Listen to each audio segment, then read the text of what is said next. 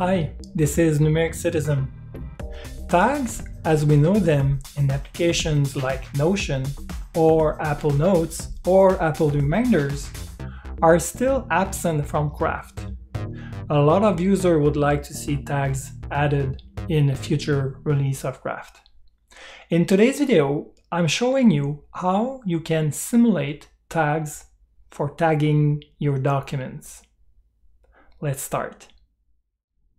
First, to understand how I'm using Craft to tag documents, I have to explain what are backlinks. Backlinks are a major feature at the core experience of Craft.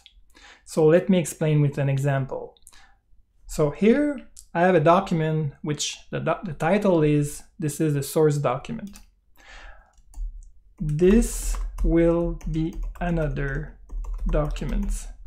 As soon as I select this option, it will create a new document. And then I'll be able to jump to that document. This is the final destination. As you can see at the bottom of this document, there is a links to this page. This is called the backlinks section. So I can show which document are pointing to this document. So this is the source document where I can click and come back to it. So this is the basis of my system for tagging documents. Now let me explain what is a tag container template. A tag container template is used to create a tag container document. So a tag container document will be used for each occurrence of the tag I want to apply to another document.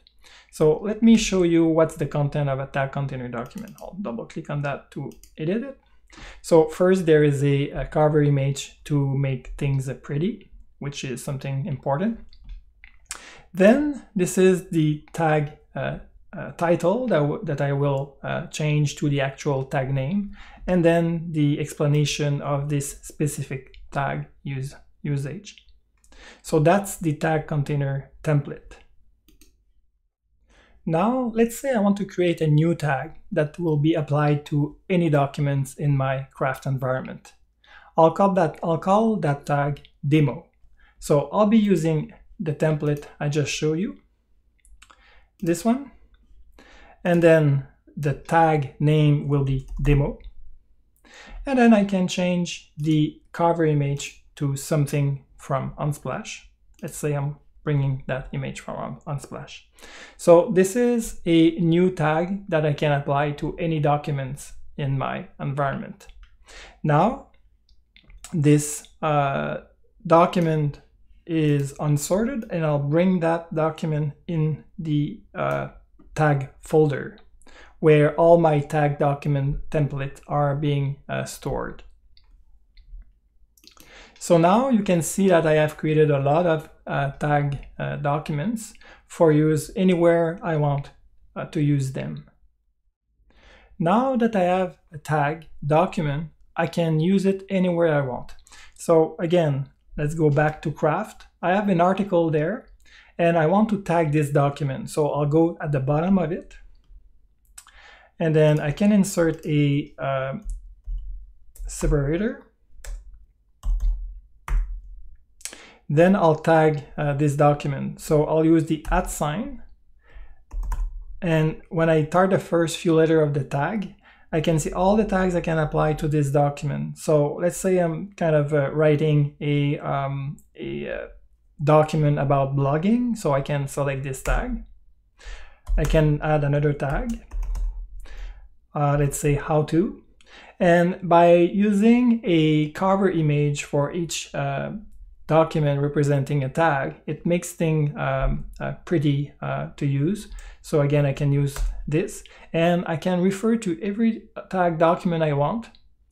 And this way, this document, the Blogger workflow as of 2020-05, has been tagged with 2 tags. Now let's see tag documents. I created a folder called tags where all the tag documents has been grouped together. So it makes things easier to look for things within Crafts. So this folder contains a lot of tag documents. So I created, I used the tag meta a few minutes ago. So if I click on that, you'll recognize the header of the tag document itself. And then if I go back at the bottom of the document, that's the backlinks section. Those are all the documents who are using this specific tag called meta. So it's pretty easy to see which documents are using this specific tag. Now, the last thing I want to show you regarding the organization of my tag is that I created a tag master index, which is available here. And then all the tags are grouped together in this craft table. And then there is a few explanation or rules that I want to, I'm trying to follow in order to apply my tags to documents. Now, here are a few rules that I'm trying to follow when tagging my documents or working with my tag system. The first rule is each tag needs its own document container so that we can use the backlink section at the bottom of the tag document. The rule number 2 is that not all documents need to be tagged, only the one that you're trying to kind of link together around a specific theme. The third rule is that tags come as another dimension or another way on top of folders to organize the content in your craft environment. So that's why I'm using tags. It kind of helps organize my content besides organizing them with folders. Rule number 4, tags should help find information across my organization structure. So you can see that you can use folders to organize documents. You can use tags at the documents level, and you can also add tags to the page level. That's the rule number 5. Tags should go at the end of the document. This is a preference for me. I want to put the tags at the end of the document so they are not too prominent in the content display for this specific document, but it's a matter of preference. Don't put tags directly into templates, because each time you will create an instance from a template, then you will also add a tag to this document. This is not something that you necessarily want. So just add tags after creating a document from a template. And then also, if you share a few documents and that you allow the visitors can follow block links in the advanced option of a shared page, watch out if you put tags in your document, because user will be able to follow those links, and this could lead to some privacy issue. So don't put tags in shared documents unless you know exactly what you are doing. So that's my rules that I kind of tweak during the recording of this session, but I'm pretty comfortable with those rules. Now, the question that you might have is this tagging system scalable? I mean, if you add more and more tag in your tags inventory, is this still workable? I think the answer is yes. The more you add tags, the more you'll increase the size of this table, the more you'll have tag documents within this folder. And from within a specific tag, if I click on that and I go at the backlink section, the more you'll get references or backlinks to a tag document. So I think it's pretty scalable as a system. I don't see any usability issues with this tagging system. Now, the question is, what will happen when Craft finally introduces support for tags? It's a good question. I think I'll have to wait before deciding if this system that I showed you will be able to stay in place, or if I'll have to replace it with whatever the craft team comes up with the support for tags.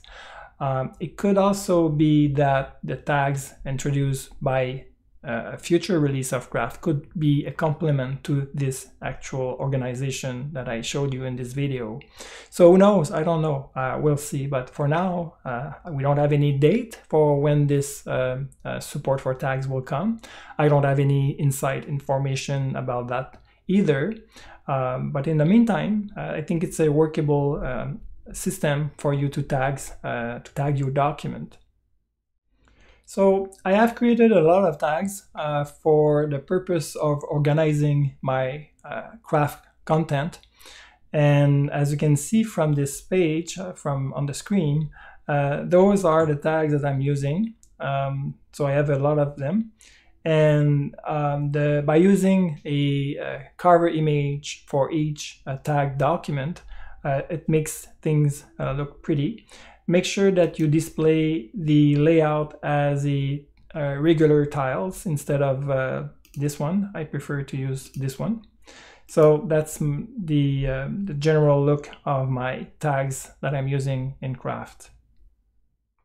So if you want to delete a tag and you don't want to visit all the documents that has been using that tag, it's pretty simple. You just go to the tags folder and you look at the tags that you want to delete.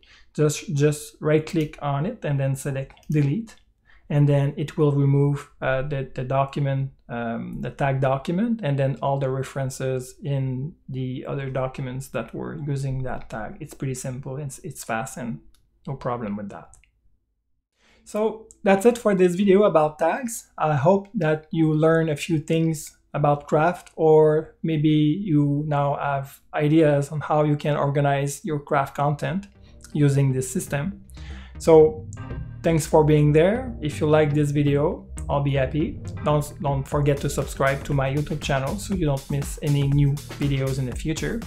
So thanks again for being there and watching. See you later, guys. Bye.